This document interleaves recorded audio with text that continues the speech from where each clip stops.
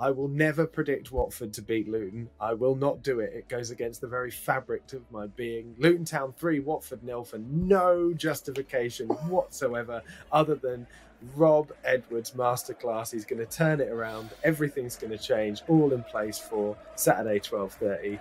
We're going to smash them 3-0. We're going to smash them 3-0. We're going to smash them 3-0.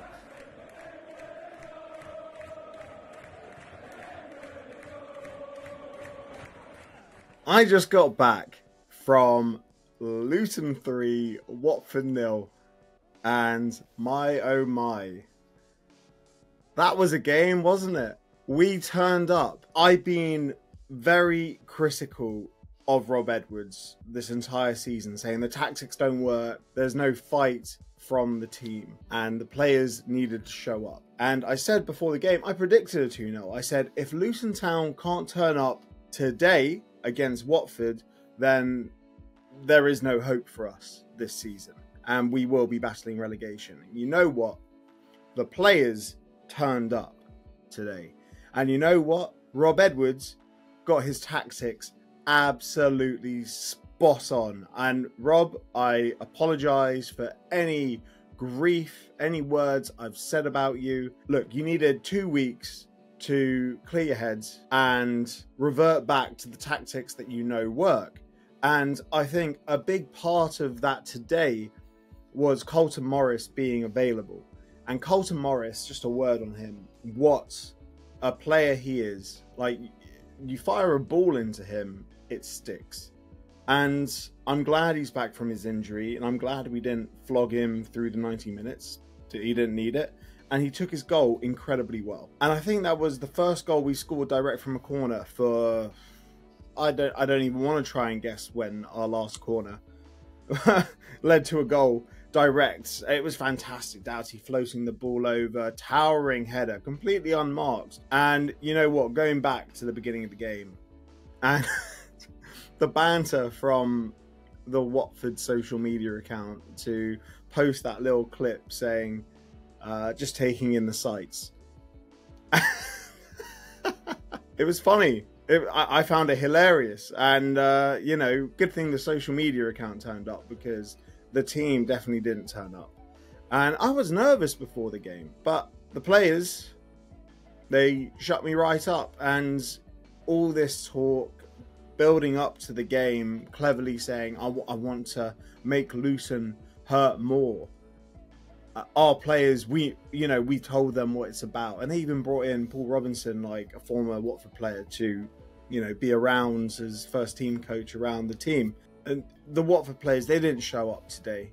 There was no fight. At the end of the game, Watford fans were quite rightly letting the team know exactly what they thought. And that was very, very amusing, I must say. Right. Let's talk about Luton then, shall we? What a performance today. Every single man that stepped across that white line can be absolutely proud of their performance today.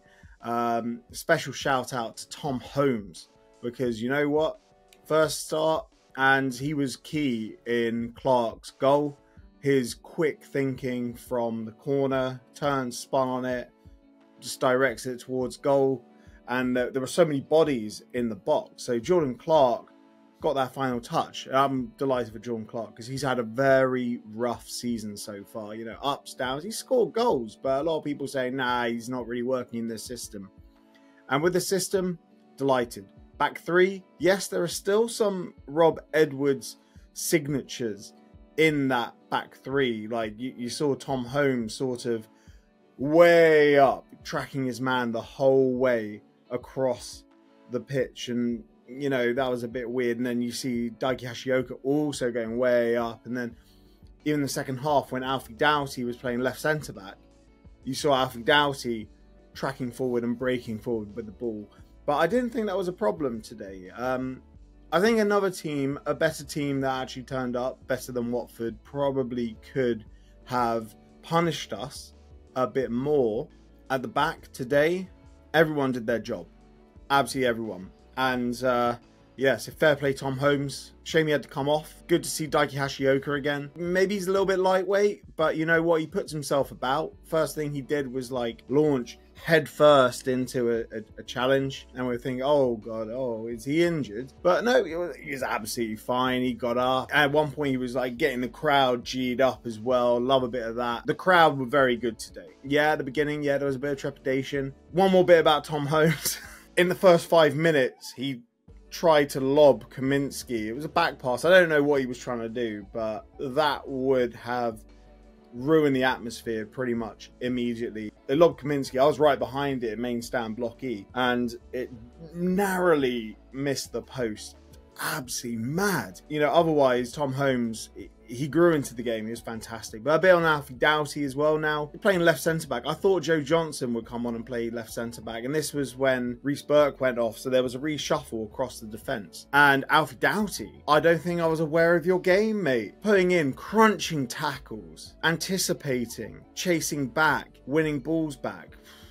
It was a absolutely brilliant defensive performance from Alfie Doughty, because that's a side of the game, and Alfie Doughty's game, that we don't see very often. Very good. And yeah, the defensive situation is quite concerning. I won't lie. You know, right now, I think we're just down to Mark McGuinness, and Mark McGuinness was touch and go before this game. I will say about Mark McGuinness, that was the best performance from Mark McGuinness. He's a warrior. He was winning his headers. He was winning his tackles. There was one tackle in the first half where I'm not even going to pronounce, I'm not going to attempt it. Their number 8, he was probably the only Watford player that turned up. Chak Fatadze. I did it. I think they call him Dave because they you know, don't have the ability to pronounce his name. And he broke through. He was about to take a shot, and McGuinness, last ditch tackle.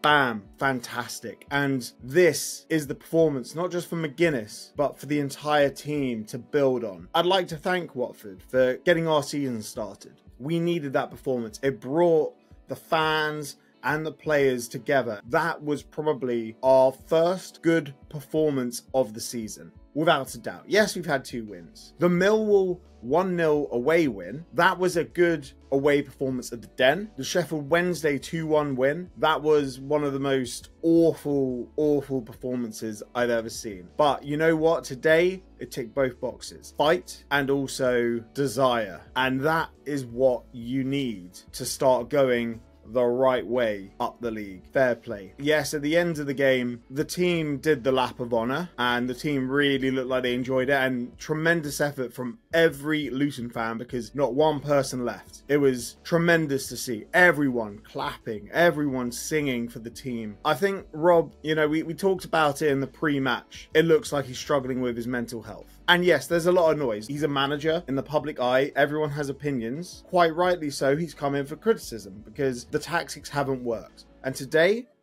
he listened to Reece Burke, he listened to all the noise, and he's gone back to the basics. He went back to what worked for us in the 22-23 season where we got promoted, because that is what the team set up for. There was no fanciness. We were direct. Having 2 strikers up top, I think really helps, because you know what, like in a 1-man up top formation, Elijah was looking very isolated. It worked having Morris really close to him, because also when Elijah goes and chases the ball, which he did very well today, the only thing missing from Elijah's performance today was a goal. And he's very unlucky at the moment, but it will come for Elijah. But having Morris and Elijah up top together, it just works so well, because one of them will get the ball, bring the other into play, one will drop, hunt the ball down, or press further forward, and it works so well today. All in all, an absolutely fantastic performance all around. I'm sure I haven't even mentioned some of the players that were so good today. I'm sure I haven't mentioned every single player that's done so well today. Just also a quick mention for Pelly. Came on, Pelly's had a lot of stick. He looked great. He's a big game player. I'm delighted for him. Could be crucial as the season goes on. We got a lot of games to play, so we'll need him. We will. I am concerned about the amount of injuries, but hopefully players will start shaking them off. And we got a big game coming up now against Sunderland. I guess I wouldn't say I'm expecting anything from this game, but what I am expecting is to carry on the fight and desire from this performance today. That is all I ask. And also keep the 3-5-2 that we played today, because it worked. It was shown that it works because the performance today was fantastic.